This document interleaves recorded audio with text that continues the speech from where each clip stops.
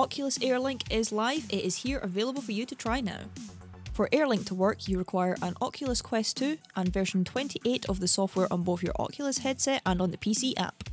To find what version your Oculus headset is on, check the About section, and you should see a number here. If it says 28, you are good to go. If you do not have version 28, I've put a link for you to sideload it down below, but I'd only advise that if you know what you're doing.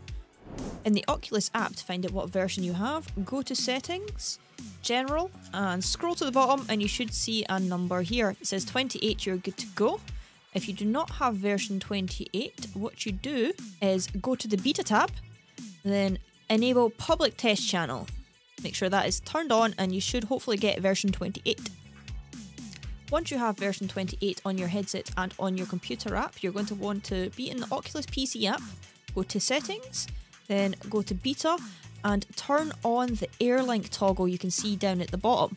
This will only last for 24 hours, so you'll need to do this the next day if you want to play Air Link again, but make sure this is enabled. If you do not see the Air Link section at the bottom of your beta page, what you can do is sign out of the Oculus app and then sign back in, and then it should pop up for you. Now turn on your Quest 2 headset and then go to the menu. In here, go to Settings and then scroll down to Experimental Features.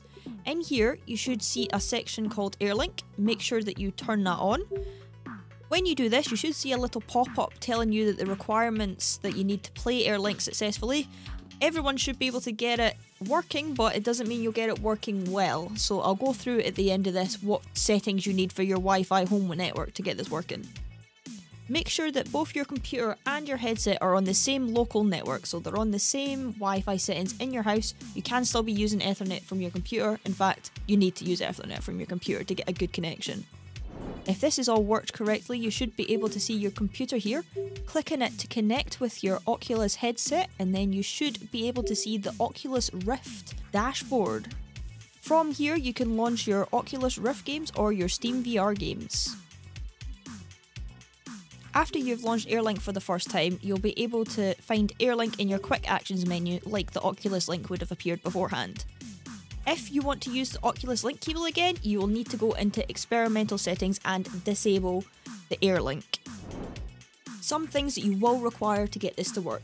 You will require a dual band Wi-Fi router. This means that you need a 5 GHz and 2.4 GHz band for your Wi-Fi router.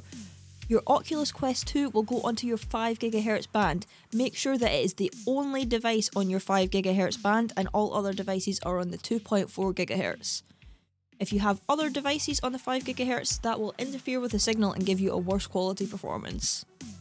You will also be required to have your computer plugged into your router via Ethernet and hopefully be less than 20 feet away from your router. Be as close as possible, really, for the best performance that you can get with this. We would recommend a minimum of a Wi-Fi 5 router, but if you have Wi-Fi 6, it will perform so much better. Be warned that you may need to upgrade your Wi-Fi router, as some provided by your internet service provider are not that great quality. We would recommend any of the Asus mesh network routers, but these are a little bit expensive.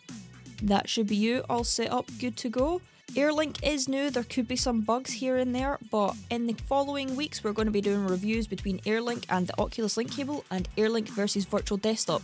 We need another week or two to do some testing on this to properly compare them. It'll be good for everyone to know if Air Link is as good as Virtual Desktop, better than Virtual Desktop, can it compare to the Oculus Link Cable? We'll be checking that out in the next few weeks. Make sure to check out our Discord server where we are growing our virtual reality community. We will now be streaming on YouTube every Wednesday night from 6 PM. This week we're going to be playing Population 1 game, so come along and have some fun. If you found this video helpful, please be sure to leave a like and subscribe, that would really mean a lot. Thank you very much.